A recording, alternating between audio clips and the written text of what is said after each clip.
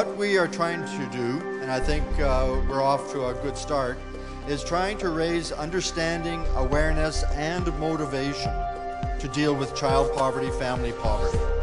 There's many life circumstances that can happen to people, whether it be an illness, an accident, being laid off, a death of a parent or a spouse, separation or divorce, that can lead people into poverty or deeper into poverty, and for no fault of their own.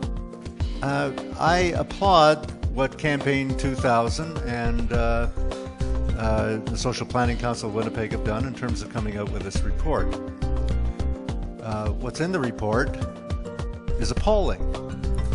We should have child poverty in Manitoba at 20%. 54,000 children. So over the last 21 years, since we've been involved in Campaign 2000, which started in 1989, we really are at the same place that we started.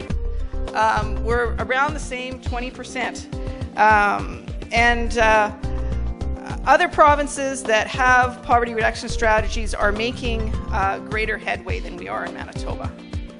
I don't think, ladies and gentlemen, it is enough to appeal to caring hearts and to the compassion of people.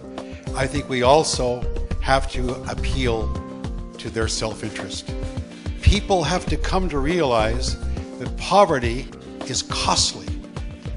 One thing that I find quite disappointing when it comes to actions in Manitoba, as far as the role of the government and how we can get all of our society on board to recognize exactly the things that John and Art have said about, poverty costs us all, is the fact that this particular government, a socialist NDP government, will not commit to certain targets and goals. We really want to build the Campaign 2000 coalition to include partners from all sectors, and we want to move forward from this report and use it in a campaign that's going to really make a difference, not only here but working with partners across the country through Campaign 2000. With everyone making a commitment, we can make a difference. We can change.